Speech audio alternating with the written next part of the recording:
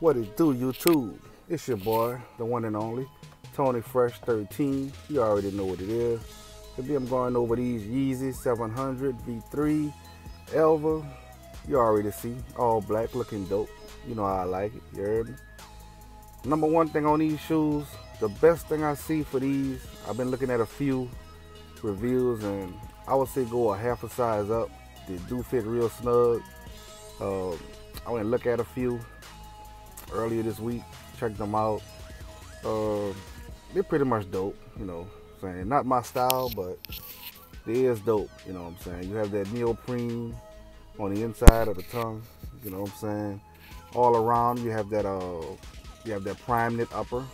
It's a little tougher than prime knit. I don't know what exactly you call that material, but it's a little tougher than prime knit, you know. And all around you have that plastic material that's coming up from the outsole, some type of RPU material. I think the cage does glows.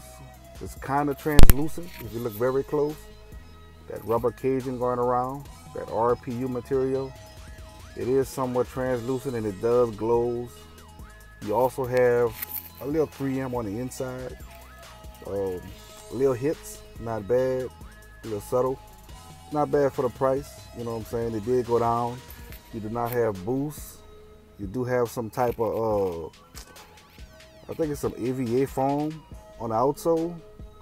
So no boost this time, fellas. You have this little suede material on the outside. That's not bad.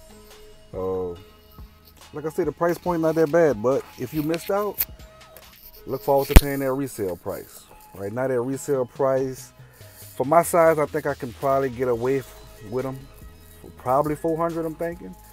I'm gonna run that through y'all right quick, but I can't see myself paying resale. I mean, retail, let alone resale. Not really my style, but it is a dope shoe. Fit kind of snug. Again, the bottom, you know, some regular old foam. It is relaxed, you know what I'm saying? It ain't boost, but you know, it ain't bad. And pretty much I was looking at here we go right here, the resale. The retail was 200. The resale you're looking to pay over 360 for sure, depending on your size. I think the highest price I've seen on these shoes was I think a size 17 to a 15. If you got them big old feet, them ant bed stompers or whatever, shout out to Mike Rich. If you got the big ant bed stomper feet, you will pay a grip on that resale price. But for sure, these Yeezys, not bad. I like the colorway, but then again, still not something I rock. But it's your boy Tony Fresh. You know what I'm saying? I'm bringing this to you. Dope Yeezys, and I don't know. I might have to try them on my feet again. I don't know. I might cop. I might. I love an all black shoe.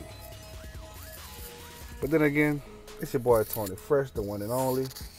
Thanks for coming through. Hit that like button. Hit that bell. Subscribe to your boy. And I'm out.